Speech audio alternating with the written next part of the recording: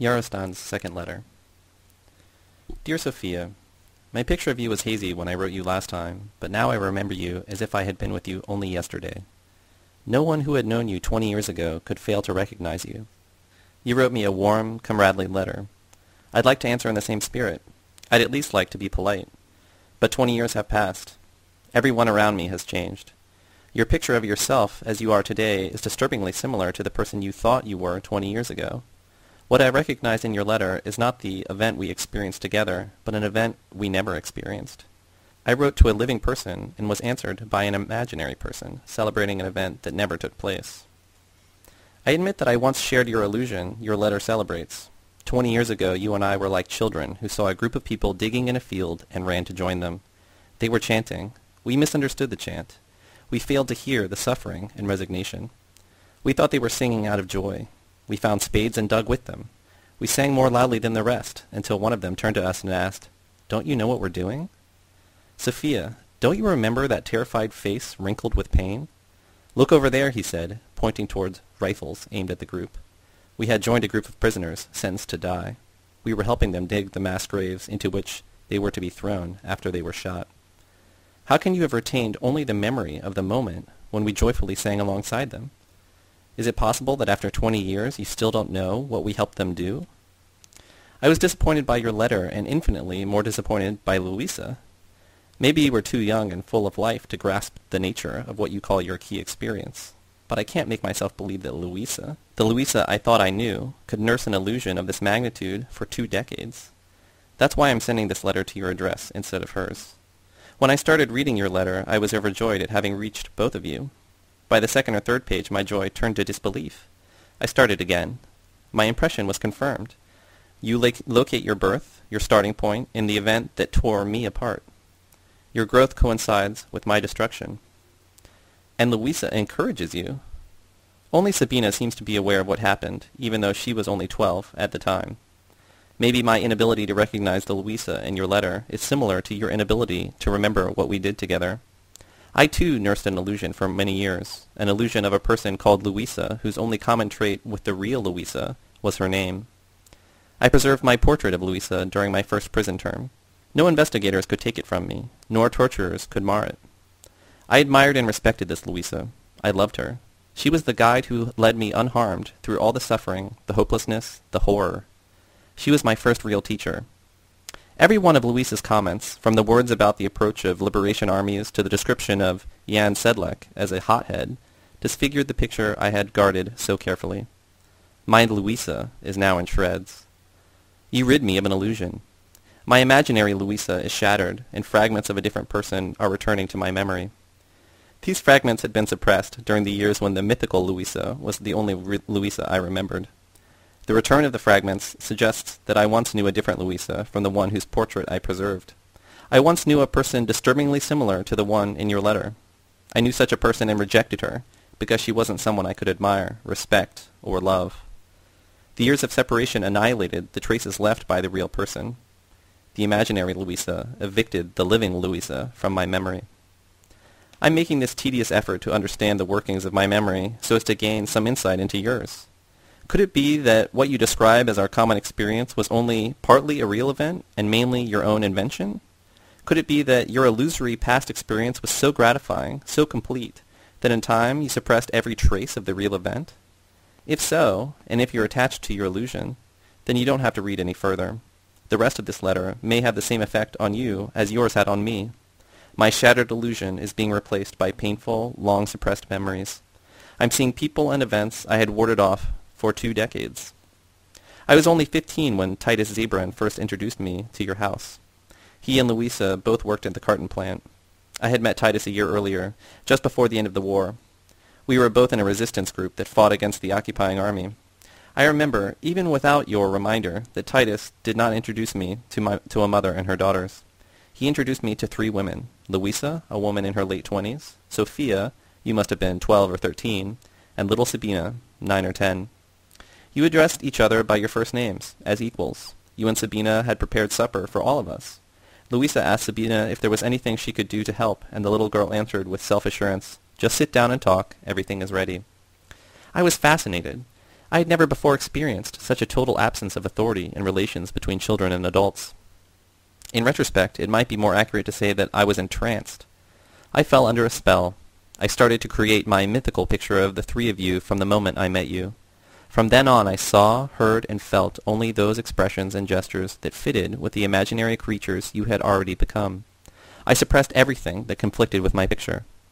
The suppressed elements remained somewhere in my memory, buried under the myth. These elements were returning now, perfectly preserved, but fragmentary. They had never been more than fragments. I was drawn to your house like a bee to flowers. First, once a week, then 2 and even 3 times. I plied Louisa with questions about the revolution in which she had taken part 10 years earlier. I couldn't hear enough about it. Titus had also taken part in it, but I didn't ask him any questions. Whenever he made a comment, it consisted of vast historical generalizations. He referred to people and events that were unfamiliar to me, and I was bored, confused, and embarrassed to be so ignorant. I didn't only want to learn about that revolution. I wanted to learn it from Louisa. I understood every word she spoke. Her descriptions were so clear, so vivid, that as she spoke I imagined I was taking part in the events she described. She helped me live those events by comparing them to experiences I myself had lived. Louisa compared the day of the outbreak of the revolution with the first day of the resistance, when my neighbors and friends ran out of their houses armed and filled with enthusiasm, the day when I helped build a barricade and then helped defend it. 9 years separated the two events, and in Louisa's descriptions, that was all that separated them. I knew then as clearly as I know now that the two events had nothing in common except the barricades. To Louisa, they had everything in common. The two events were one and the same. Yet this didn't bother me. Her comparison helped me understand. Groups of people who had never engaged in any activity together, some of them former acquaintances from the neighborhood or factory, most of them complete strangers, became the best of friends in an instant. They suddenly had everything in common, apprehensions as well as hopes, immediate tasks as well as distant projects, and I was one of them. I transferred the resistance experience I had lived a year earlier to the revolutionary experience Louisa had lived. I became a member of a fighting community, an equal among people who were freeing themselves, a comrade among workers, determined to destroy the repressive world. I was no longer the lousy kid, the vagrant, the lumpen I had been during the war. I wasn't proud of what I'd been earlier.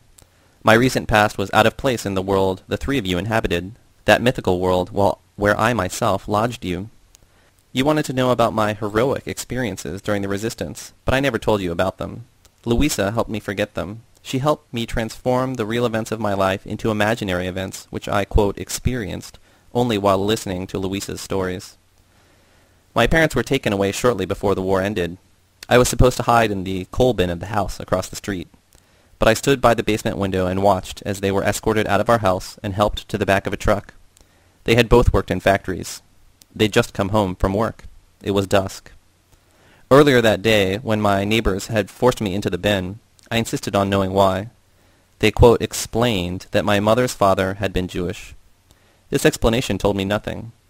My parents had never discussed politics or religion or anything at all except the amount of money left to meet the week's expenses. The explanation, I understood, was written on my neighbors' faces. My parents were stained. I was stained. All the neighbors watched as my parents were taken away. Those who couldn't see from the windows came out of their houses to look. No one did anything or said anything. It was like a funeral. All the faces were sad, yet they all expressed something other than sadness. They were relieved that they didn't have Jewish grandfathers. My neighbors, as poor as my parents and nervous as squirrels, had already gotten false papers proving I was their son. But I couldn't stay on with them. They weren't used to having a permanent guest, and I knew they couldn't afford to feed me. Secondly, and now I think unjustly, I felt that just below their kindness and generosity, they feared I would sooner or later stain them. I left my, quote, hometown, and I've never felt the slightest desire to return there, even for a visit. I walked all the way to the city, sleeping in fields and barns, eating fruits and raw vegetables on the way. When I got here, I roamed the streets like a stray dog, sleeping in doorways and alleys. In winter, I pried open basement windows. My last, quote, stolen home was the storeroom of a factory, a vast gallery full of sheets and rolls of cardboard. I survived by stealing, not from the occupiers nor from the rich. One day I saw a boy my age running along the sidewalk. He snatched an old woman's grocery bag without slowing down or even losing a step and disappeared. I practiced for several hours with the garbage bag. I acquired a, quote, skill, and I went out to the world to earn my living. One morning, I overslept. I didn't wake up until a man pulled me by the ear and shouted hysterically, "How did you get in here, you lousy vagabond? I'll take you straight to the police." Others ran in from the workshop. One of them ran up to my torturer and shouted, "Let the boy go." "I will not. He's going straight to the police," the man shouted back, pulling my ear so hard I thought it would break. I later learned he was the foreman. The group surrounded the foreman. My defender planted himself right in front of him. The foreman left my burning ear alone and grabbed me by the arm. My defender then said, "He's a friend of mine. He's looking for work. I asked him to meet me here. It's freezing outside and you can see he's not dressed for it. Would you stand and wait in the cold if you were able to come inside?" The foreman visibly didn't believe a word of it, but he let my arm go. He couldn't prove anything except that I had found my way out of the cold, and besides, he was surrounded. That evening I learned my defender's name, Titus Zabrin. One of the people in the group that surrounded the foreman was Jasna Zibroka. When I finally did get a job there after the war, she called me, quote, "the vagabond who was caught oversleeping." I returned to the plant that evening. I wanted to thank Titus. Instead, he thanked me for waiting for him. He asked if I would have been willing to work there if there had been an opening. I had never thought of working. I told him my parents had done nothing else with their lives, and in the end they were taken away in the back of a truck. Titus introduced me to his friends. One of them housed me. Others took turns feeding me. They were all workers. They all begged me to stop stealing. They said it would endanger their organization. The police would come looking for me and would arrest all of them. I stopped. But then I had nothing to do. I attended all the organization meetings but was bored to tears. When they argued, I stared into space. Nothing they ever said had anything to do with me. They used words like, quote, revolution and, quote, liberation, but in such strange ways. They seemed like exotic merchants screeching and tearing each other's hair because one had cheated the other in a transaction that had taken place years ago in a different part of the world. Later on, I took part in such discussions. In retrospect, I consider my first reaction to have been a healthier one. I wasn't idle very long. The war was nearing its end. The word liberation began to be used in increasingly comprehensible ways. It started to mean rifles, grenades, bullets. When it was learned that I was familiar with hiding places in every part of the city, I no longer had to steal or stare into space during meetings. The 3 days and 3 nights of Rising were the high point of my life. All the elements I later heard Louisa describe were present. They are probably elements of every popular uprising. But there were other elements, sinister ones.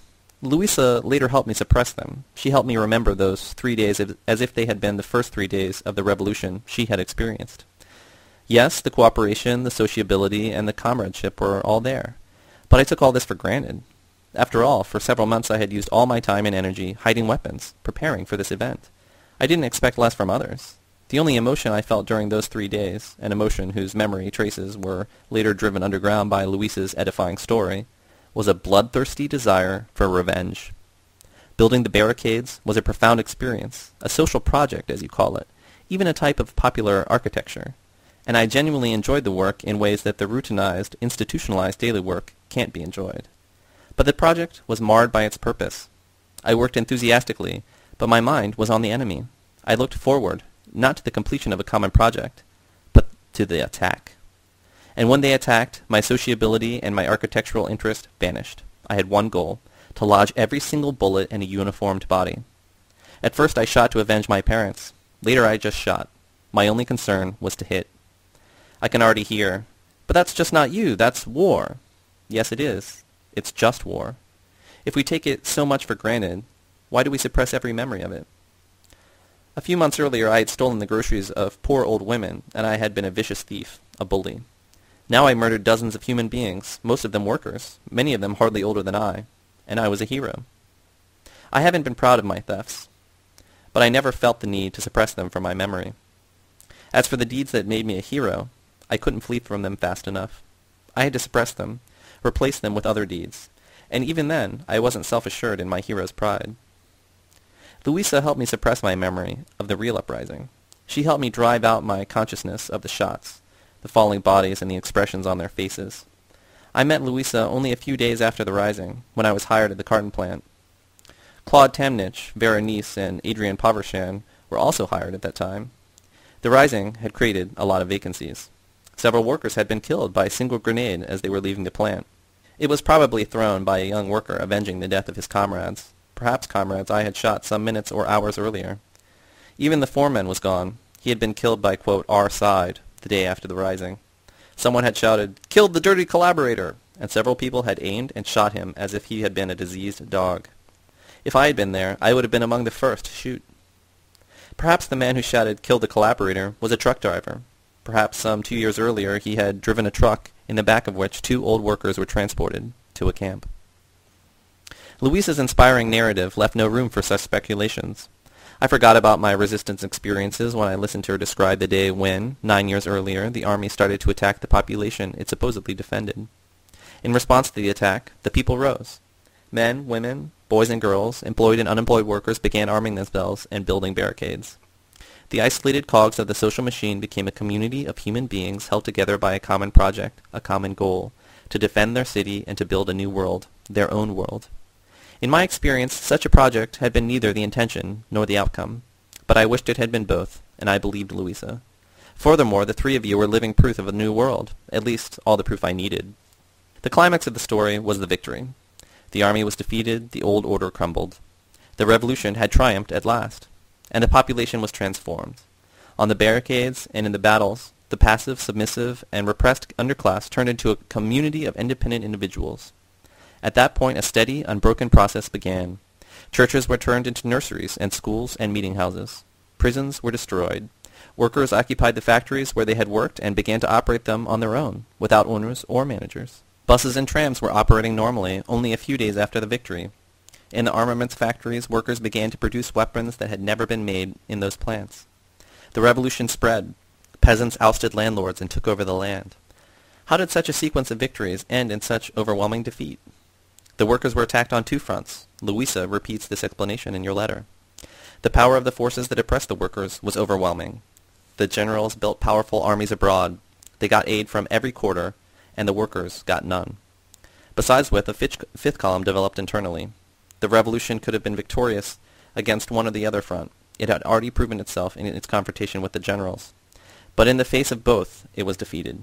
Louisa's picture is beautiful, edifying, and sad. Everything our side did spread the revolution, strengthened it, deepened it. Those who worked against it were outsiders to it, foreign to its spirit, hostile to its project. Years later in prison, I met Manuel, a person who had taken part in that revolution. He had been in prisons and camps for 14 years when I had met him. He was arrested by the, quote, People's Police a few months after the revolutionary victory against the army, and he spent his life since then being transferred from one prison camp to another. His account of the experience was similar to Louisa's, only to the extent that it reminded me of the events with which Louisa had familiarized me. The language was different, but the event was the same. I recognized it, down to the details. What I failed to recognize was that the fragments of Manuel's narrative did not fit into Louisa's picture at all. I failed to see that the language was different because it described a different picture. Louisa's descriptions of the revolution, the resistance, the uprising in which you took part, have one thing in common. They are descriptions of imaginary events. The very language she used falsified the real events and replaced them with stories that were profound, complete, and edifying only because they were myths. I can see this now because your letter applied the same magic to an experience I actually lived, an experience I still remember. You sent me a distorted mirror image of myself, similar enough to be recognizable, engaged in activity that never took place. When I see what you and Louisa did to my experience, I begin to understand what she has done to her own. She experienced one of the great moments of history, and she suppressed every trace of it from her memory. She saw the repressed, the maimed, and the stunted transform themselves into human beings who glistened with potentialities, and she looked away so as not to be blinded. On the barricade, she took part in a project that was completely her own, a project born with the group engaged in it, a project that would make all projects possible. For a moment, the imaginations of free individuals roamed through a universe of infinite possibilities. For a moment, the possibility of genuine human activity was in everyone's reach. This was the peak of the revolution. Everything that followed was a steep descent. Yet it was this moment that's missing from Louisa's account. Either she was looking away or she suppressed it. Instead, she glorifies the sequence of events that destroyed the possibilities, stunted the imaginations, and maimed the lives of the individuals who had so briefly been free. Louisa's, quote, revolution is still moving upward when, on the day after the victory, quote, our militants met with ousted and powerless politicians of the ruined state apparatus and constituted themselves into a, quote, people's committee. It is still moving upward when, instead of launching our own projects, we return to, quote, our own factories, buses and trams when, quote, our own militants replace the foremen, managers, and directors. It is still moving upward when we produce, quote, our own weapons in, quote, our own armaments plants. It begins to move downward only when outside elements using foreign force betray, quote, our militants on the, quote, People's Committee and transform the committee into a police. When these elements force, quote, our militants to convince peasants to give their lands back to former landlords and to convince workers to accept a state-appointed manager or even the former owner as their boss. It begins to move downward only when the new People's Army and the revitalized People's Police begin to arrest workers who resist the reimposed boss and peasants who resist the reimposed landlord. When workers begin to be killed by their own bullets, fired from rifles produced in their own plants. When the army and police parade through the street with trucks and tanks of a type never before produced in the workers' own armaments plants. We were overwhelmed by external forces, by statists, and by the fifth column. At no point was there a trace of rot at our own core. Maybe a few, very few of our militants made some mistakes, but they were minor and insignificant, and everyone makes mistakes. I believed what Louisa told me. I had to. She had been there, and I hadn't. But when she uses the same language and imagery to describe the resistance which I did take part in, as well as the coup which cut away half my life, I realize that she has done something drastic to reality. She has cut it out of her memory. But what happened to you, Sophia? What have you done to your memory? How can you refer to the resistance by mentioning, in one and the same sentence, the, quote, thousands of working people fighting and dying to free their city, and the, quote, approach of the liberation armies? If we fought to free the city, then we lost. The liberation army destroyed the city's freedom. But if we fought to free the city, why did we, thousands of us in the streets, as you say, cheer and dance when the tanks and soldiers of the liberation army marched into the already liberated city? If we fought to liberate the city, why didn't we turn our guns on the new occupiers? Why didn't we shoot the commanders, fraternize with the soldiers, and begin building our free city? It's the same familiar story and distorted picture. We were pure. We fought for freedom. They were despotic. They fought to enslave us.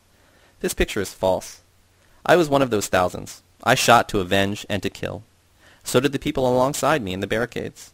I learned that I had helped to, quote, free the city only after I met Louisa, and then I, quote, remembered having done that. But it's not true. I didn't for a moment believe that I and the people with whom I built barricades were going to create a new social activity, invent new modes of transportation, dream up new ways to relate to each other, to our activity, to our environment. I knew that gangsters, cops, and soldiers had always governed in the past, and I didn't think anything I did would keep them from governing in the future. I didn't relate any of that to my activity on the barricades. While I shot, and while hundreds like me were killed, we cleared the streets for the victorious Liberation Army. I didn't help clear their path intentionally. I wouldn't have ever risked my life to do that. Yet among the thousands you say were, quote, freeing their city, there were some who actually did risk their lives in order to clear the path for the new occupiers. Perhaps they thought they'd be praised and rewarded by the new masters. Perhaps they were in fact rewarded. I had met some of them in the resistance organization. I suspect they couldn't have fought hard and couldn't have taken great risks since the dead can't enjoy the rewards. But maybe I'm wrong. Maybe like the noblest of slaves, they risked everything, hoping that if they died, the new masters would at least decorate their graves. You refer to what happened 3 years later as the most significant experience of your life. Quote, no outside force defined our project or made our decisions. You've retained this picture for as long as I retained my picture of a Louisa who rejected wage labor, the family, the state, a Louisa who rejected all illusions. Yet surely somewhere in your consciousness fragments of another experience must survive. An outside force did in fact define your project and make your decisions. It was none other than the politicians who 3 years later had helped clear away one army in order to make room for another. You and I merely recited the lines of a script, moved under the control of a puppeteer. Even the emotions we expressed were pre-designed. You apparently liked your costume and makeup so well that you've continued to wear them after the play ended. The play was a show of the politicians' power, quote, among the workers. The plot dealt with the, quote, workers' struggle against the politicians' enemies. The climax came when the workers ousted Zagad from the factory. At that point, behind the scenes, politicians ousted Zagad's friends from government offices. Anyone unfriendly to the politicians was automatically Zagad's friend. The union apparatus acted as a puppeteer. Union politicians initiated the strikes, prepared the spontaneous demonstrations, and lectured about the solidarity, power, and determination of the working class. It was our role to confirm our solidarity by reciting our scripts, to demonstrate our power by gesturing, and to show our determination by making faces. The play was educational. Its main purpose was to instruct the audience about their lines, gestures, and feelings. The feeling you still express today, an illusion of autonomy. The illusion that we were defining our own projects and making our own decisions was precisely the illusion the play was designed to communicate. Animated by the illusion of autonomy, we didn't only perform our roles with contagious enthusiasm, we also convinced audience after audience that we generally considered the enemies of the politicians to be our own enemies. Of course, I was taken in as much as you were. The carnival spirit took hold of everyone. We were all on stage, most of us for the first time in our lives. Sometimes as many as 5 puppet shows played for each other. It was impossible to tell who wasn't on stage. Like everyone else, I took my role seriously. I wanted to perform well. When I carried a placard that said, "The factories to the workers," I acted as if I meant what it said. I knew that politicians had arranged the demonstration, that the union had prepared it. Didn't I know then that my slogan could only mean, "I support the new boss"? Maybe I knew, but I didn't wish it. Maybe I thought the placards themselves would give rise to the situation they described. I did feel like an agent, an instrument, when we marched to Zagad's office like a militia of 4. But I thought I was an instrument of the working class, not an instrument of the union and the state. Yet, the detail Sabina remembered should have put me on guard. To Claude, we weren't mere workers, 4 among many. We were representatives of the plant council, agents of an apparatus. I wasn't only taken in, I was taken over. The carnival atmosphere was so contagious that it infected my deepest emotions. An experience I remember vividly had to do with George Alberts. I hardly knew him. The most we ever said to each other was, "Good evening." Shortly before we were arrested, when slogans about "factory to the workers" had been replaced by slogans about the enemy in our midst, Claude and Adrian approached me to talk about Alberts. They asked where Alberts had gone before the end of the war and why he hadn't fought in the resistance. They asked which side he had fought on. I was angry. I told them to ask Louisa, who lived with Alberts, or Titus Zabran, who had fought with him several years earlier. I told them I didn't know anything about Alberts. I had never considered it any of my business to ask where he had been or what he had done. I only knew that when he returned he was employed as a highly qualified specialist. Adrian said they didn't want to confront Titus prematurely before they had determined all the facts. As for Louisa, they were going to speak to her when the case was complete. They were going to confront her with an ultimatum, either denounce Alberts or leave the plant.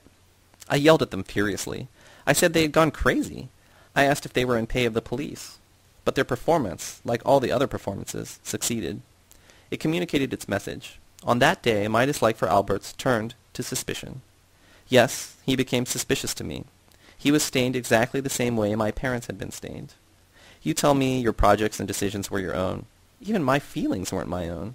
My suspicion of Alberts was no more my own than any of the rest of that significant experience. I reproduced inside myself the feelings of the state. The significance of my suspicion of Alberts became clear to me during my first year in prison. I met countless prisoners whose sole crime had been the act of becoming suspicious to others. Sometimes a politician started a rumor about someone he disliked. Sometimes the rumor was started by a worker who thought he'd get another's job. The victim was always helpless. Everything he said and did only made the stain more visible. Soon everyone saw it. Everyone was ready to turn him in. His fellow workers, his comrades, his neighbors all became police agents, pathetically pointing their fingers like my neighbor Nonovo shouting, "You're all troublemakers. They should never have let you out." Your letter goes on to describe the individuals who took part in this significant experience. You refer to them as our group. The only traits your portraits share with the individuals I remember are their names. Since you've disabused me of my illusory portrait of Louisa, I should in fairness try to do as much for you. I had known most of those individuals for at least 3 years. You were with them for 2 weeks, during a crisis. I realized that people are often transformed by crises. They acquire traits that they had never displayed in normal times. They undergo profound changes. I realized you might have been seeing these individuals during the moment when they had ceased to be what they had been. But I vividly remember that this is not the case, either because the crisis wasn't real, or because these individuals weren't able to shed their former personalities. They did not undergo profound changes. Each of them remained what she or he had been before. You remember the speed of Berenice's wit. So do I. I was grateful to her quick wit every day I spent at the plant. Everyone was. She made the routine bearable. She was like a radio that was turned on when we started to work and couldn't be turned off until we were through. In any other circumstances, her quick wit would have been unbearable. In this particular circumstance, it represented a great deal. She entertained us with gossip about the ruling class. Occasionally she taught us something about the machinery behind the facade. She was a missionary. Apparently she really believed that as soon as all of us grasped the message of her stories, the world would change. This wasn't what we liked about her. What made her a genuine heroine in the plant was that with her continual tirades, she sabotaged production from the moment work began. She considered her crusades more important than the work she had been hired to do, and she never allowed the work to interfere with her lectures. The constant arguments in which she engaged one or another of us must have cut our output at least by half. Everyone expected her to be fired. The leniency of the foreman was one of the things we had won from the resistance. When the general strike began, she remained what she had been in. In your words, quote, she couldn't let a stranger walk by without trying to convert him. But at that point, her quick wit no longer represented an escape from the boring routine. It was no longer unintended sabotage. At that point, she was only a missionary, preaching salvation through belief in half a dozen abstractions and a mound of gossip, converting present-day Romans to a new Christianity. You say, there's not even a question about any of the rest. Yet, all you say about Adrian is, Vera and Adrian. That much is quite accurate. Before you met him, it had been Titus and Adrian. When the strike began, it was Vera and Adrian, and before the strike ended, Claude and Adrian. That's all that can be said about him. He was like a pin drawn to the most powerful magnet, like dough shaped by the nearest baker, a cog who would fit into any apparatus. When the unions launched the Campaign for a Workers' Society, Adrian became Vera's only convert. He memorized 2 or 3 abstractions and set up a mission of his own show, a slow, humorless version of the same theme. When the time came to ferret out the enemy in our midst, he became Claude's disciple, pathetically trying to simulate what you call Claude's devotion, his contempt for his fellow workers. Your portrait of Jasna was less favorable. She was the exact opposite of Claude. She was by far the warmest, the most generous person in the group. She was one of those rare human beings who are able to feel another person's pains and enjoy another's hopes. It's true that her empathy with others went to the point of feeling sorry for the, quote, poor owner, who had so many problems running such a complex plant. It's true that her generosity was blind to political and economic realities. But in a context where Claude was ready to shoot his fellow workers, where Adrian shifted overnight from universal solidarity to universal suspicion, it was precisely this blind generosity that was missing. I don't have a clear memory of Mark. He had been hired a few weeks, at most a couple of months, before the strike began. I remember staying away from him. He was a student, and was clearly on his way through the plant to something higher. He may have been resourceful, as you say. I only remember that he thought himself resourceful. We know about Louisa, so this leaves only Jan and Titus. You didn't like Titus, and Jan was hot-headed. This characterization of Jan appears early in your letter. I had a hard time reading past it. That was how his executioners described him. Titus Zabrin was a realist. At the time I thought his realism enabled him to see through the masquerade. He seemed to be as aware as Jan that the removal of Zagad was at most a beginning, that our victorious appropriation of the existing project was no victory at all. Unlike Jan, who was impatient, Titus seemed to have a long-range strategy. He seemed realistic, because he considered the present move to be a necessary step or stage toward the next. Yet was Titus any more a realist than Jan a hothead? Did Titus know that this step, this stage, was going to eliminate the possibility of taking another step? By the way, you're also wrong about the reasons for our arrest.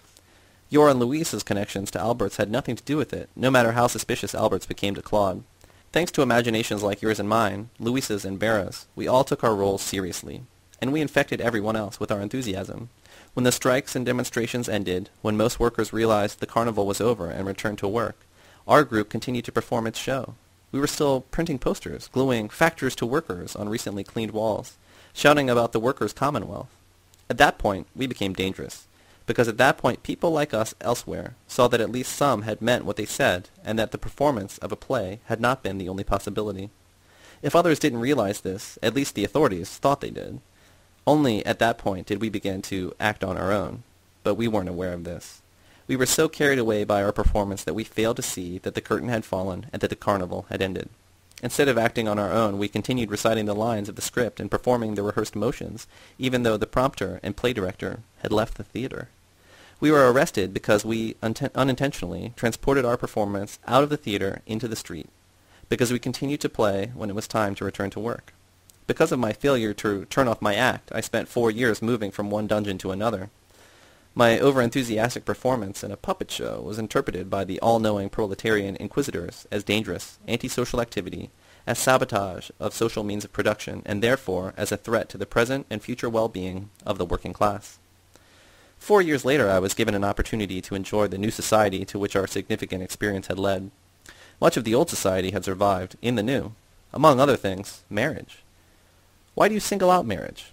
I remember the discussions at your house. I also remember that not only marriage, but also wage labor, police, prisons, governments, and schools were going to be absent from the new society.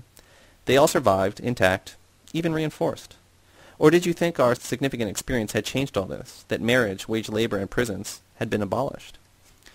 What I saw when I was released resembled the prison I had left more than it resembles a free city. There were inmates and guards. Officials were in automobiles, workers in buses and trams. Everyone was in uniform. I saw functionaries, policemen, soldiers, workers, shoppers, and students. I didn't see plain, uncategorized, ununiformed human beings. I sensed that none of the people I saw met at houses like yours to discuss the abolition of marriage and wage labor. All such people had been arrested. All such discussions took place in jail. I had no place to go since I had no family, and my friends had all been jailed. Yet I was enthusiastic. The first term hadn't broken me the way the second was going to. I wanted to find work and then continue to fight, to express what I had seen and learned. I wanted to learn what was possible in the new situation. I visited the carton plant. Every face was new. Every member of the group you and I had known was gone, including the lenient foreman. That's all that was new. The machines were the same. The walls were the same. They hadn't even been painted. People worked in complete silence. I walked around and watched. People glanced at me and turned away. No one asked me who I was or what I wanted. The silence and indifference were new. Something else was new. Maybe it was only a product of the indifference. Every carton I saw was poorly printed. We would have put them all in the stack of seconds. But now every stack in the plant was a stack of seconds. There were no longer any firsts. The workers were silent and seemed indifferent, but under those frightening masks they were still alive. An old man was operating my press at a snail's pace. He had turned the speed down to the lowest notch. The press squeaked and squealed. It obviously hadn't been greased for 4 years. I didn't see a can of grease in the entire plant. Apparently, the planners didn't see why grease should be allocated to a carton plant. The absence of grease had caused the main cylinder bearing to turn into an ellipse. As a result, there was no way to avoid printing a double image at every impression.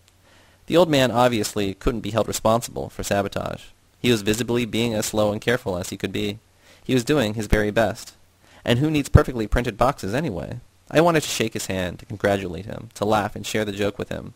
Instead, I asked him if it was possible to apply for a job in the plant. He told me to speak to an official on the trade union council. This was another novelty, a sign of the workers' victory. Pointing in the direction of Zagad's former office, I asked where I could find these officials. I had guessed right. I must have been there before. The trade union official at Zagad's desk was slightly chubbier than Zagad. He also called me comrade. In all other ways, he was very similar. He asked my name, he telephoned, then he said very politely, "Sorry, comrade, the economic situation is extremely critical. We cannot afford to hire an individual who was found guilty of sabotage." Before leaving the plant, I stopped by the old man to ask him some questions. I wanted to find out to what extent the sabotage I saw was organized, what forms of communication the workers had succeeded in creating. But the old man was nervous. He kept looking around with a fear I had never seen on a worker's face. As far as I could see, the foreman was out for the day. The manager must have had his office elsewhere. The union official was smoking in his office, and everyone else was working. Was the old man actually afraid of being watched and heard by the other workers? Vera couldn't have lasted a day at this plant. I waited for him outside as I'd waited for Titus Zabran almost 8 years earlier. He was more talkative. He asked if I'd been hired. "No jailbirds," I said. He looked around as he had inside. I was afraid I'd put an end to our conversation. The look on his face was a look I had never seen before. No one had ever looked at me that way in prison. So this was what I had been released into. I felt intense relief when the old man said many of his friends, the more political ones, had also been jailed. And my growing anger left me when he said, "One day, these wise asses are going to reap what they're sowing." He was aware that his earlier look had stung me, and he became more talkative, though by no means comradely. The union, he told me, duplicated the supervisory work of the management. and both were supervised by the police. The foreman was directly responsible to the police, and one or more workers were police agents. He laughed when I asked about informal organization in these conditions. There had never been more distrust among workers. In addition to actual police agents, he told me, there are workers who seriously believe the factories are theirs, and that therefore the workers are their own boss. They're fanatics. Such people don't remain workers very long, since their convictions lead to quick promotions. But while they're workers, they're far worse than the union officials or even the police agents. They work harder than anyone else, criticize other workers, have workers fired for sabotage and wrecking. The managers and union officials would of course like to hire only workers of this type, but this is impossible. The enthusiasm doesn't last long if the promotions don't follow. And they can't promote the entire production crew. Consequently, such workers are always in a minority, but this minority effectively prevents any kind of unified action. Even grumbling can lead to arrest. But don't think they've turned us into oxen, the old man concluded. With all their threats, arrests, and harassment, with all their talk about record productivity and record output, production still hasn't reached the pre-war level. In parting, the old man gave me strange advice. He told me not to be disappointed at not having been hired. Factory life wasn't for political people. The good life is in politics. That's the place for you activists, he said. He had grasped the essence of what you call your significant experience. I was going to receive the same advice again. I looked for jobs elsewhere. Sometimes I spoke to managers, sometimes to union officials. The outcome was always the same. The same phone call, the same, sorry comrade, 4 years for sabotage. Production had not reached the pre-war level, but the centralization and communication of police files had broken all previous records and was continually climbing to new heights. The enthusiasm with which I had left prison vanished. I became desperate. I was running out of money. I slept in alleys, but this wasn't as easy as it had been 8 years earlier. I was older, and people were far more suspicious of strangers. I was afraid someone who saw me in the street or in an alley would turn me in as a vagabond. I began to understand why the police had grown so enormous. I was trapped. I had the choice of starving to death or killing myself. I had yet another choice. It was then that I grasped that the police were not a different species, at least not all of them. Sooner or later, I would be arrested. I would be under a roof. I would sleep on some kind of mattress. I might even tell them, I give up. What do I have to do to survive? They would smile, have me sit down, offer me a cigarette. Yes, we've been watching you, comrade. We thought you would return much sooner. Times are hard. If you want to work, we can find a job for you. This was my mood when I decided to try and find Jan Sedlak. I stopped worrying about adding to his problems in case he'd just been released. I needed to communicate with another human being. I had little hope of finding him. I didn't know how long his sentence had been or if he'd been released. I had been to his house only once, shortly before our arrest. He had taken Sabina and me there 1 or 2 days after Zagad was ousted from the carton plant. They lived in a poor working-class quarter on the outskirts of the city. They had been driven from their farm during the war and had moved to the section that most closely resembled a village. Like their neighbors, mainly former peasants, they raised chickens and geese and kept a large garden. Jan's father had found a job driving a bus during the war and had continued to drive the same bus through the war, the resistance, the coup, and the arrests. As I rode the tram, I convinced myself the Sedlaks would no longer be living there. Surely the old peasant had found another job and moved to the city. Surely the one-time peasants of that quarter had finally become just workers and had left their houses and yards to new arrivals from villages. I found the quarter. The houses had deteriorated and many had been abandoned. Former occupants had not been replaced by new arrivals. But there were curtains in the windows of John's house. It was obviously inhabited. I knocked. The old woman who opened the door wore the same black dress and the same black shawl she had worn before. Her face was wrinkled with age. She was startled, as if she was looking at a ghost. Her shock gave way to an expression which has remained engraved on my memory. I am still convinced it was an expression of regret. With an unmistakable sadness she said, "Jan's friend," and motioned for me to come in. She seemed to know already, then, the nature of the gifts I was bringing into the Sedlak house. She fed me sweets and coffee and left me alone in a large room. There were several chairs and a table, but otherwise the room was barren, except for 3 books stacked in a corner: mathematics, zoology, and a history of the working-class movement. I leafed through the history. I learned that the working class had begun to move during the very movement when I thought it had stopped moving, and that the movements of the class consisted of moves of politicians. I was relieved when I leafed through the zoology book and saw that the names of the animals had not been changed. A young woman burst into the room carrying potatoes in her apron. She dropped them as soon as she saw me. I surmised they still kept a garden. Nothing had changed here. People were a little older, some of the neighbors had moved out, and that was all. The old man probably still drove the same bus. I assumed the young woman was Jan's wife. She was clearly a peasant in spite of her city dress. She looked at me with an expression I can only call wild, like a lone shepherdess on a desolate mountain who had unexpectedly bumped into a stranger. Suddenly she shouted, "You're Yarostan!" She said this with such a joy I thought she was going to throw her arms around me. It was my turn to see a ghost. "How in the world do you know who I am?" "You're Jan's friend." Beginning to doubt my first assumption, I nevertheless formed the question. "And you're Jan's wife?" "No, silly, don't you remember me? I'm Myrna, Jan's sister." How could I have remembered her, or even guessed? The last time I'd seen her she'd been at most 10 or 11 years old, attending elementary school. That meant that she was at most 15. I helped her pick up the potatoes. She said nothing more, just stared at me. I couldn't help looking at her. She became embarrassed. She carried the potatoes into the kitchen and stayed there. I was again alone in the large room. My thoughts and feelings were in chaos. Isn't it amazing how flexible we are, how quickly we can travel from one emotional extreme to another? Only 2 hours earlier, I had been weighing and comparing my alternatives: imprisonment, suicide, or capitulation. Now I was filled with enthusiasm again, filled with thoughts of living, of building a world together with these people, near this girl. I looked at the 3 books. I had an urge to hurl them out of the house. They were as out of place in this room as she was out of the place in this city. What forces had driven this country girl away from open fields and into authoritarian classrooms? Why? What is gained when this free being is confined to a desk and forced to recite a today's account of the words and gestures of his patrons? Jan's father returned from work wearing his driver's cap. He embraced me as soon as he came in. He was neither startled nor apprehensive. He acted as if I were an old friend, as if he had expected me to be there. "Living anywhere?" he asked. I lied and told him I was renting a room in the city. "Are your things there?" I have no things," I admitted. "Myrna," he shouted, "fix up the guest room. Jan's friend is going to stay with us."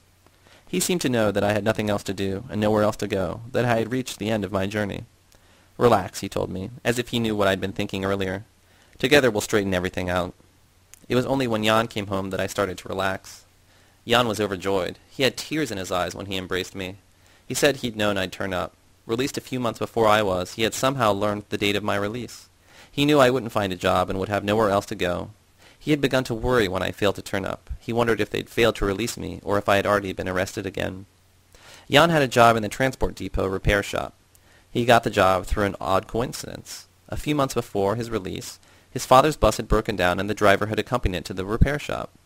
While the clerk was asking Sedlak the usual questions, name, number, route, and so on, a union official who was standing nearby asked if the driver was related to Jan Sedlak. Suspicious of all officials, Sedlak rarely asked the man why he wanted to know. The official apologized very politely, admitting that under the circumstances he had been insolent to ask such a question. He then proceeded to explain he had been Jan's friend since the war.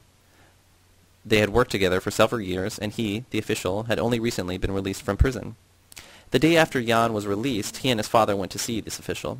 It was Titus Zabran. The following day, Jan was employed in the repair shop. He changed his first name and soon received a work booklet. Titus had discreetly recommended him as Sedlak's country nephew, a hard-working peasant who had just arrived in the city. That night, I ate supper with friends who were not prisoners, for the first time in 4 years. Jan and I left his house an hour before sunrise the following morning. We traveled by tram and bus to the other end of the city. The headquarters of the trade union were located next door to the repair shop. Jan knocked on the door of Titus's office. When Titus opened it, I was sure that for an instant I saw the same expression of alarm and disappointment I had seen on the face of Jan's mother. He saw a ghost. Jan convinced me later that Titus couldn't have been alarmed, since it was from him that Jan learned the date of my release. In any case, Titus quickly recovered. He embraced me and asked if I needed money or a place to stay. Jan explained that I had already solved all my living problems. All I needed was a job. Titus picked up the phone. He talked about another Sedlak, newly arrived from the country. Suddenly he turned to me and asked, "Your first name?" I fumbled. Then I almost shouted, "Muran!" and I glanced at Jan with a sheepish grin. "Muran Sedlak," Titus told the phone. He told me I was to start driving a bus in a week. I said I had never driven anything other than a bicycle. Titus laughed. He said I'd learn in a week, and by the second week I would already be bored. There were no fine adjustments to be made, as there had been on the press. Titus embraced both of us when we left. This was the second time he had pulled me out of a trap. The first time seemed to have taken place so long ago I wasn't sure it had taken place at all. Perhaps I had dreamt it. Dinner that night was a celebration. I had rejoined humanity. I had found a home, a family, a job. "We're almost back on our feet," Jan said. "Soon we'll be running again." "And you'll run right back to jail," his mother grumbled. But Jan's father didn't let his spirits be dampened. "Another relative," he shouted. "Soon there'll be Sedlaks driving half the buses, Sedlaks in a half of the factories. Welcome, Yarostan Sedlak." "Muran Sedlak," Jan corrected. "Muran?" asked Myrna. "Then we're twins." "Twins," roared the old man. "Everyone for miles around can see you're anything but twins." Myrna blushed, dropped her food, and ran to her room. Jan laughed. It was already understood that Myrna and I were to be married. No more was going to be said about it. The matter had been settled. I was overjoyed. It wasn't your letter that gave rise to my first doubts. These began to rise the very next morning, when I left the house with Jan's father for my first driving lesson. What had I celebrated? What did my joy mean? Which humanity had I rejoined? A humanity of unshackled beings transforming their dreams into projects, or the humanity of home, family, and job? Had I celebrated my self-betrayal? Had I become a traitor to my own commitment, to you and Louisa, to all the comrades with whom I had fought for a different world? Had the imprisonment broken me, tamed me, domesticated me? Would my betrayal of my past and my comrades have been any greater if I had joined the police, or if, as you suggested, I had taken up religion or invested capital? Hadn't I spent 4 years in prison for rejecting everything I was now embracing, enjoying, and celebrating? At the very beginning of my prison term, I had grumbled about the food. I had complained that the bread was stale and the soup was lukewarm sewage. A prisoner sitting across the table from me told me that he had read about people who had so little food they ate the bark of trees. When a fire destroyed their forest, they dreamed about the bark, as if it were a delicacy. Sometime later, I spent a week in a damp, airless dungeon. My diet then was stale bread and cold water. When I rejoined the living, the warm sewage became a delicacy.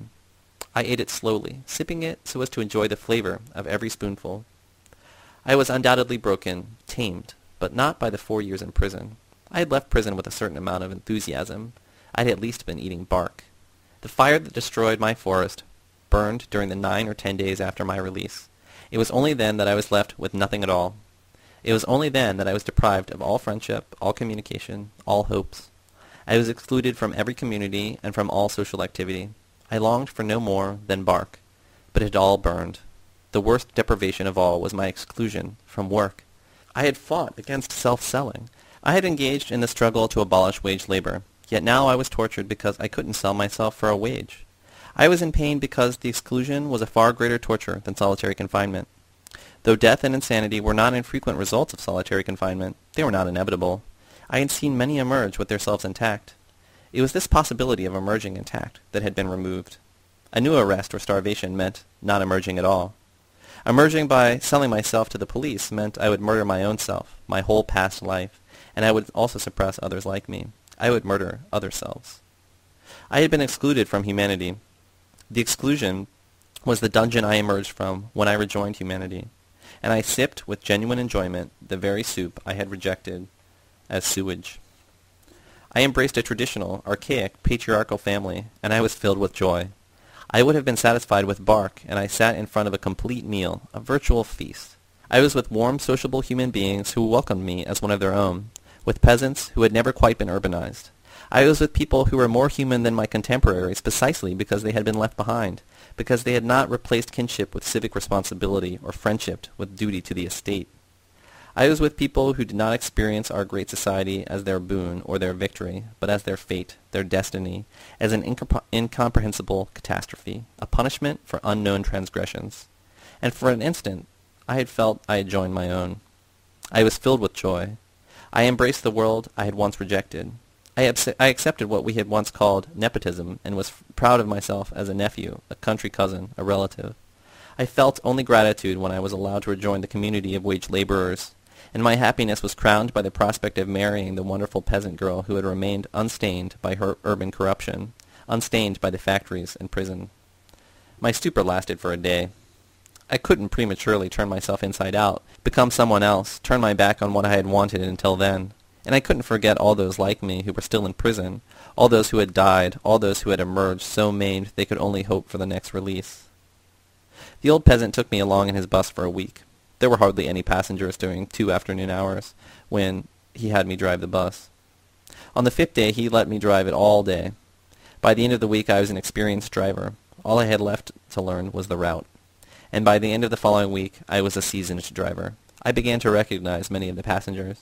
I began to understand the nature of my useful social activity, the function of the job I had been so overjoyed to find. The morning passengers were almost all workers on their way to the factories, warehouses, and sometimes offices. They were in the process of selling their energy and time in exchange for a wage. The bus was the vehicle which delivered the sold item to its purchaser. The transaction was unusual because the sellers had to accompany the items they sold. They couldn't stay home while the buyer walked away with their time. As a result, the bus looked like it was transporting people, but the people were merely accompanying their merchandise. It wasn't the people who were delivered every morning, but only the merchandise. The afternoon passengers, generally relatives of the same workers, took the bus to the shops. They bought back not the living energy sold by the workers, but some of the objects which had consumed the energy. They spent the wage. When it was spent, the bus again delivered merchandise, this time tangible merchandise, material objects, things, the things into which the workers had poured their lives. In the evening, the outer husks of the workers returned home. The specific content of each had dissolved into that homogeneous substance they had sold for a wage. It had dripped out of them during the day like liquid excrement. This excrement was the merchandise the bus had delivered in the morning. It was carried in the hands, arms, and legs, and eyes of the passengers. Potential energy had been transformed into a substance that could be discharged from the body and sold. Since the workers couldn't separate themselves from the item they had sold, the transaction was not completed until the item was consumed. In the evening they returned home to refill their empty shells, to regenerate their energy, only to let it flow out again during 8 hours of diarrhea the following day. It was my useful function to be a middleman in this transaction, to circulate the excrement among its consumers. And as I circulated it, I studied the objects into which this liquid energy had flowed, the monuments into which it had been molded. I drove past these products of human labor every day. The cramped living quarters in which they consumed energy was nightly regenerated, the forbidding structures inside which the allocation of the excrement and the speed of its discharge were daily determined.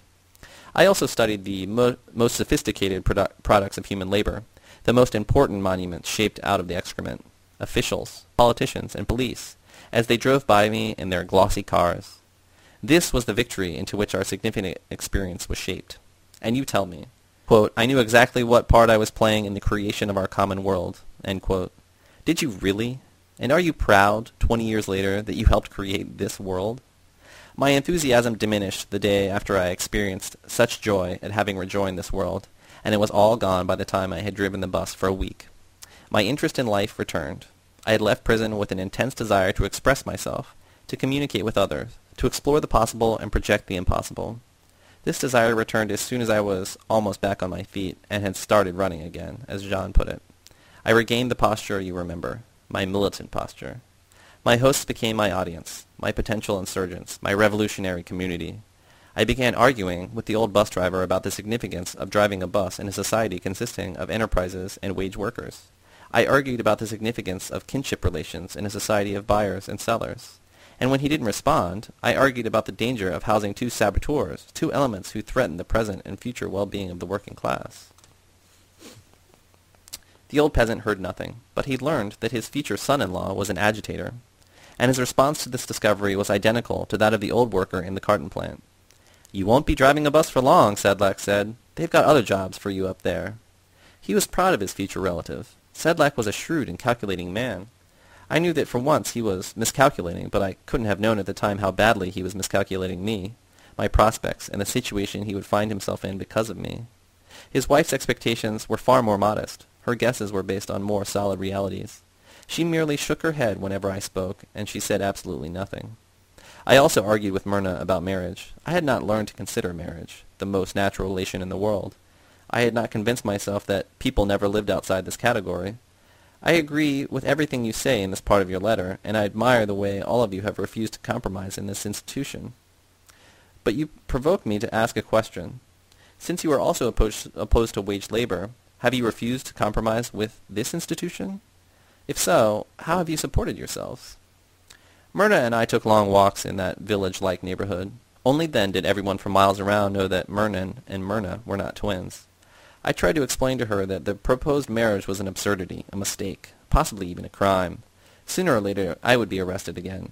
My term would probably be much longer since I had repeated my offense. We would both be old when I returned, if I returned at all. I doubted that I could live through a longer term. If I died, she would as likely as not think I was still alive, somewhere in that underworld of the living dead. Informing relatives about such details was not one of the priorities of our record-breaking control industry. Her archaic, monogamous, and patriarchal peasant neighbors would not allow her to divorce me if it was still thought I was still alive. She would be chained to a buried corpse. The marriage would rob her of her young life. She wouldn't merely be bound for life to a person she might cease to love on the day after the ceremony. That possibility was at the core of every marriage. There was the additional possibility that I would be arrested the day after the marriage. The 15-year-old girl would be bound for life to a person she might never see again. Myrna listened to me the same way her father did. She heard nothing. Her energy, her passion, and her joyful anticipation did not diminish for an instant. The marriage was simply a date on the calendar, a coming holiday that was one day closer with every sunrise. It was as unavoidable as the passage of time. There was no longer anything she or I could do about it, if we were decent.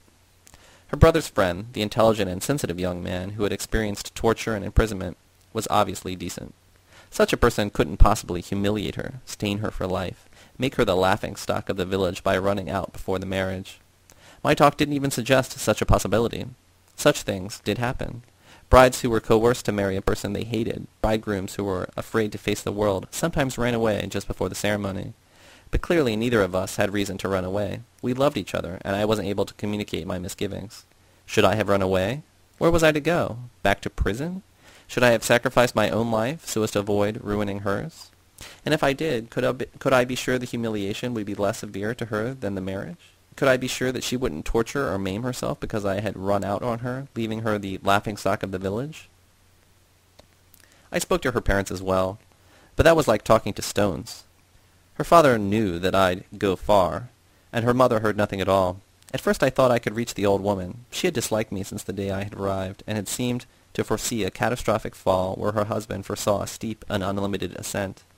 But the coming catastrophe might as well have taken place already. In her view, we couldn't avoid our future any more than our past. All we could do was resign ourselves to what was to come. My jabbering was mere noise, since to her I could no more undo what was to come than I could undo my arrival at their house. Jan was the only one who heard me, but he didn't help. My arguments and my doubts angered him. He accused me of destroying the basis of all friendship and all solidarity. He argued that anyone might die of an illness the day after forming a relationship with another person, and that was no reason to avoid forming such relationships. As for the institutionalization of the relationship, Jan argued that if our lives were to acquire any meaning at all, we would soon be rid of the institution, and Myrna and I could choose to reject each other freely. In spite of my doubts, those were the happiest moments of my life. As the day drew nearer, Myrna beamed constantly. On our evening walks, she threw her arms around children and old people. She danced with perfect strangers in the street. I talked less about the possibility of my arrest and more about the possibilities of our lives together. I talked about the day when all the working people of the city would embrace each other and dance in the street. The ceremony was archaic, patriarchal, and authoritarian. I experienced it as beautiful. Myrna seemed like a feather floating through the air. She didn't make the slightest effort to hide the happiness that was as clear as a cloudless sky. She literally flitted from one person to the next, infecting them all with her unrestrained joy. I had been walking on clouds from the moment I had gotten up. For me the event was a dream. I was in a stupor, as unconscious as if I hadn't woken up at all. I don't think I spoke a single coherent word all day long. All I did was laugh. We didn't stop loving each other the day after the ceremony, or later. There were times when I cursed the marriage because of the torture and misery it had created in its train, but I never regretted it.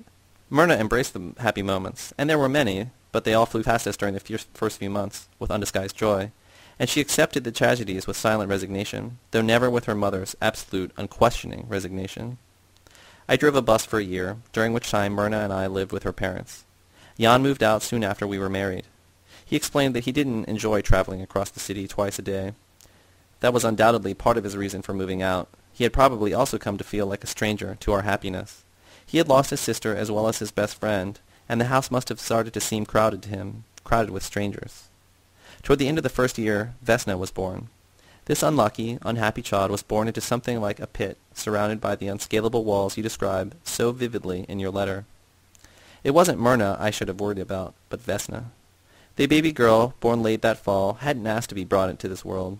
She hadn't asked to be born into the cage from which she was never to emerge. We had neglected this topic in our discussions at Louisa's. Birth.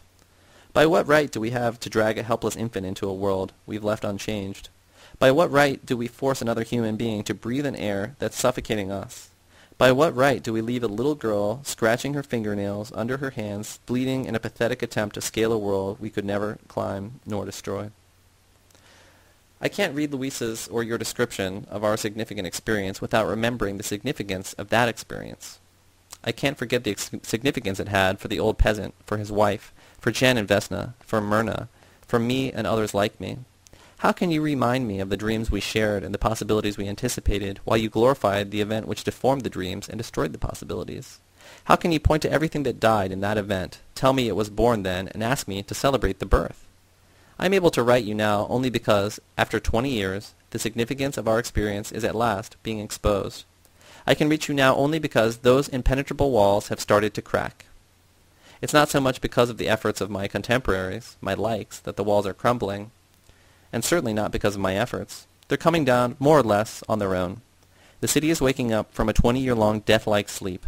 Corpse-like husks with shriveled capacities, dried-up imaginations, and used-up lives are beginning to exhibit new gleams in their eyes and new energies in their limbs.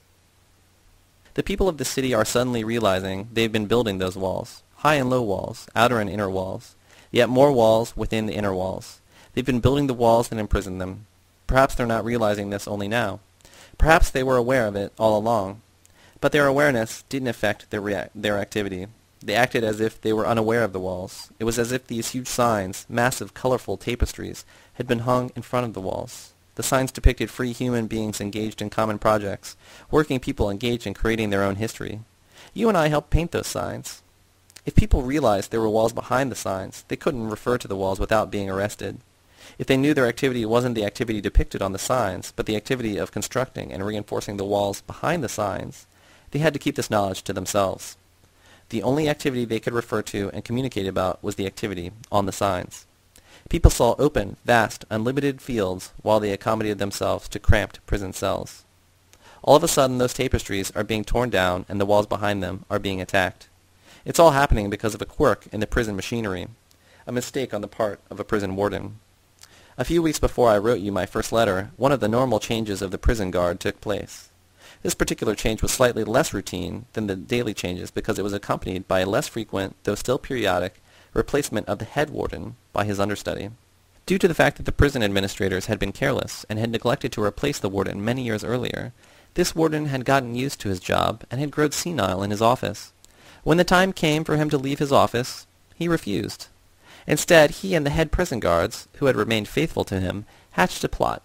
They were going to lock up all the other members of the prison administration in order to keep him in office. But one of the guards who was to take part in this conspiracy lost faith in the senile warden and told the remaining administrators that they were about to be arrested. The administrators promptly replaced the warden and blocked the conspiracy. The plotters were routed.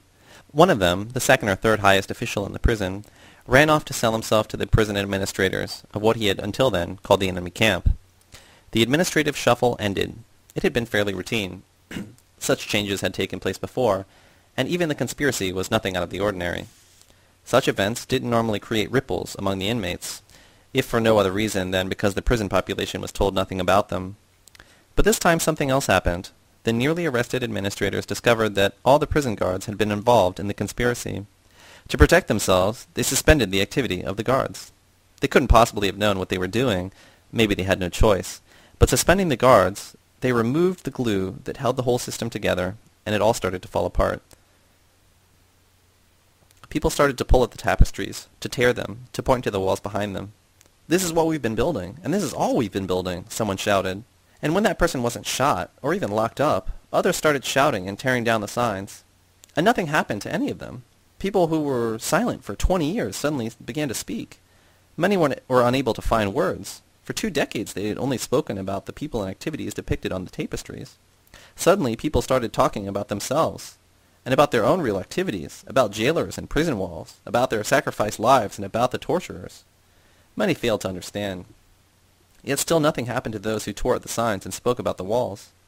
Gradually those who had forgotten how to refer to themselves or their own activity began to remember or learn the words, and those who had thought their lives were described by the tapestries learned to experience their own lives. Even children who had never known any language other than the language on the signs, and the students who had experienced life only as it was depicted on the tapestries, began tearing down signs and communicating about the prison walls. They had to invent words with which to talk about themselves and their real surroundings. It's only because the significance of the event you glorify is finally being exposed that I'm able to write you now.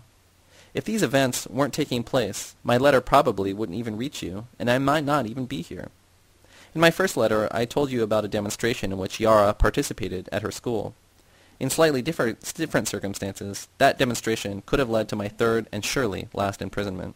My neighbor, Mr. Nonovo, the self-repressed bar cleaner who expresses himself only in the language of the signs, learned about the demonstration and about Yara's role in it. He promptly reported me to the police. In other circumstances, I would have been rearrested, accused of instigating dangerous antisocial activity, and jailed. I could hardly believe what happened instead. An official came to the house. He was extremely polite and apologized for his visit. He told us Mr. Nonovo had reported me, and then he proceeded to warn us to beware of our neighbor, telling us Mr. Nonovo was a spiteful, envious, and dangerous man. Of course, in other circumstances, there would have been no demonstration at Yara School, and Mr. Nonovo wouldn't have reported me for instigating it. We've been looking for Mr. Nonovo, but he apparently hasn't been coming home to sleep. There have been 2 more demonstrations at Yara School since then. An unbelievable metamorphosis is taking place. With the exception of the Nonovos, who unfortunately aren't rare, predictable machines are turning into human beings. Specialized instruments are turning into living creatures with unlimited possibilities. The emergence of so many human beings out of the shells, the husks, and the cages is stupefying. The first thing it indicates is that so long as the repressive apparatus had functioned, human beings had disappeared. The human community had ceased to exist.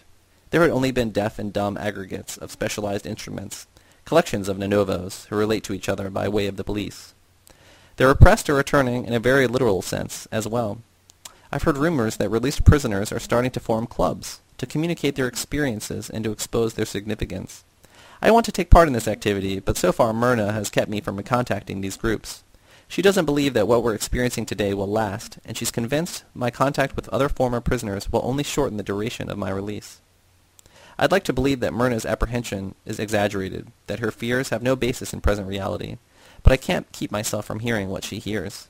The situation is still unclear. The new-born communication still contains some old and sinister sounds. The politicians still use the language and imagery of the torn tapestries. The fawning priests who run the press still preach about the omniscience of their gods and justify the wisdom and goodness of their past, present, or future patrons. But an altogether different type of communication is gradually drowning out these sounds from the past. It is a communication among likes, a communication about themselves, their lives, and their possibilities. It is a communication I first experienced on the barricades of the resistance 23 years ago, a communication whose significance I only learned when Louisa told me about the barricades of the revolution she had experienced. Such communication has so far existed only in situations of crisis, on barricades, in the face of almost certain death. Yet even if it has so far existed nowhere else, it revealed itself there as a permanent human possibility, and it's this possibility that is being grasped by those around me today. This rebirth of communication is what stimulates me to seek out my likes, not only among former prisoners and other workers, but everywhere in the world. I wrote you because I wanted to explore the present, to probe its possibilities, to move beyond the past. I didn't write you in order to revive the past, and certainly not to celebrate the events which had put an end to all communication, at least for me. It's because we were in the throes of the victory you now celebrate that the letter you sent me 12 years ago couldn't reach me. I would have welcomed it then. That was another period of ferment, a ferment that was immediately suppressed, a ferment that created cracks in the walls, but not for long enough to allow human messages to get through. That was also the moment of my second arrest. Myrna tells me the police came looking for that letter only a few hours after it came. By sheer coincidence, I didn't come home from work on the day your letter came, nor the following day, nor any day after that for the next 8 years. A few days ago I asked Myrna if she still remembered the walks we took just before we were married. She remembered the walks, but not the talks. When I reminded her I had once tried to warn her not to chain herself to a convicted saboteur, a socially dangerous element, she asked furiously, "Were you God? Did you know that cursed letter was going to come years before it was ever written?" Myrna holds that letter responsible for my second imprisonment. She still thinks it caused my arrest. I've tried to explain to her that the arrival of the letter on the day of my arrest was a pure coincidence. but she merely tells me, "There are no coincidences." That's why she thought the letter peculiar and attributed a strange power to it, and still does today. She thinks your letter had the power to imprison me for 8 years. Yarostan.